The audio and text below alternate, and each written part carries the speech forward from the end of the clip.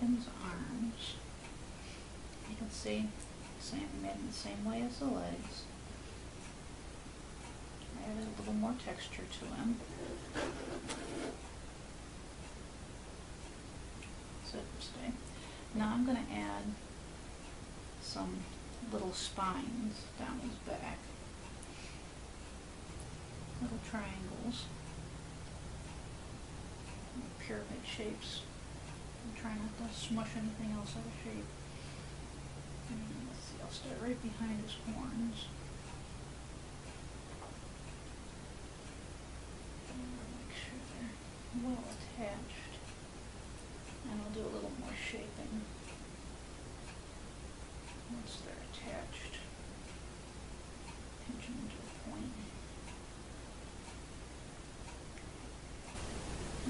That's our last little triangle thing here.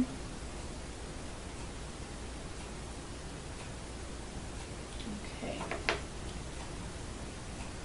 So there. And now for the wings. We have our wing shape over here. Take your X-Acto knife, cut around your wing shape. And if you have one that you want to use more than once, you can always trace it out on the cardboard to make it a little more sturdy and a little easier to use as a pattern.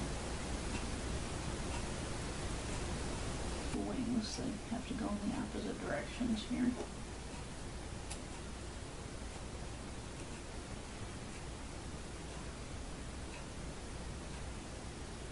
Okay. Now, to shape the little veins in the wings, just pinch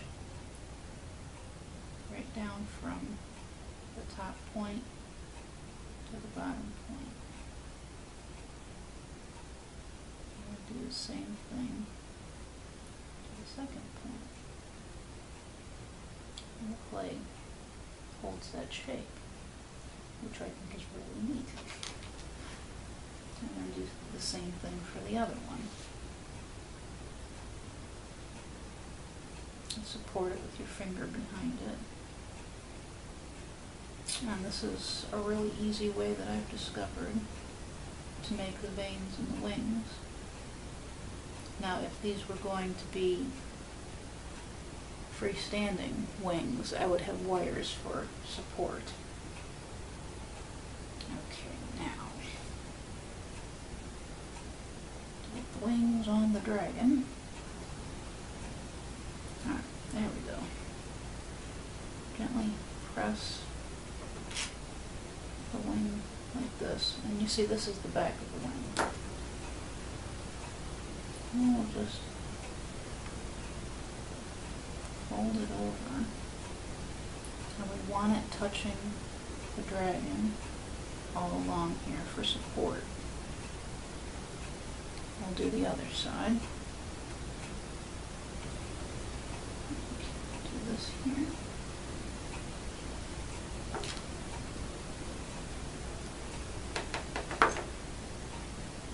Hold it back. And I like to have the wings, the tips touching.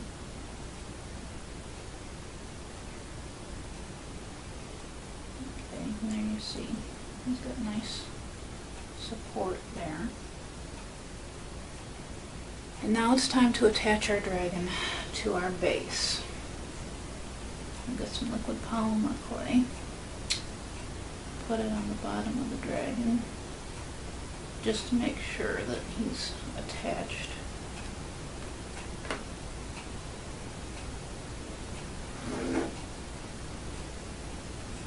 Position it. Press ever so gently.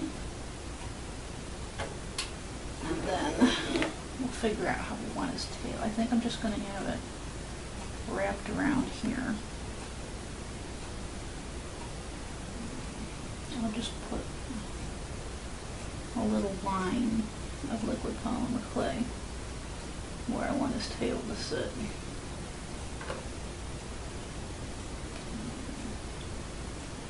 Press it down. And then we'll take our little texture tool here. Give him some scales on his tail. This will help press it down too. Okay. Alright, now you're going to want to bake this guy. I would say about an hour to be safe. Bake him an hour at 275 degrees for Primo polymer clay. Any other brand, check the package and make sure you bake at the right time and temperature. Then the next step in this project will be to add the flowers. So, we shall return.